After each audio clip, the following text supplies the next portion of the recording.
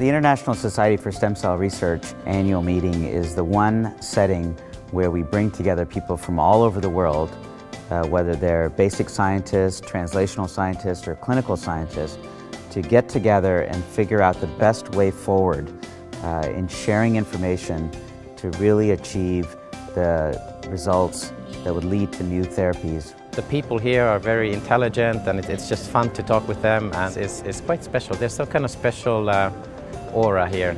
Somehow people are very happy and engaged and enthusiastic here. I think it's fascinating to see the new things, how the field is developing at the moment and towards the clinical trials. I mean, that's what we really want to do.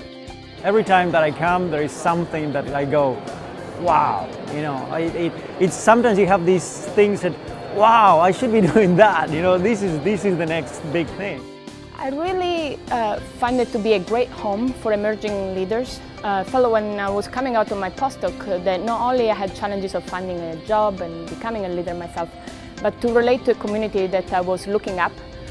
Here, the major leaders in the stem cell at the world level are coming. They are the society that allow this to be a place to come, learn, and also network. And those things are absolutely important for any stem cell biologist. If you're interested in solving some of mankind's worst diseases through stem cell biology, then there's no better place to be.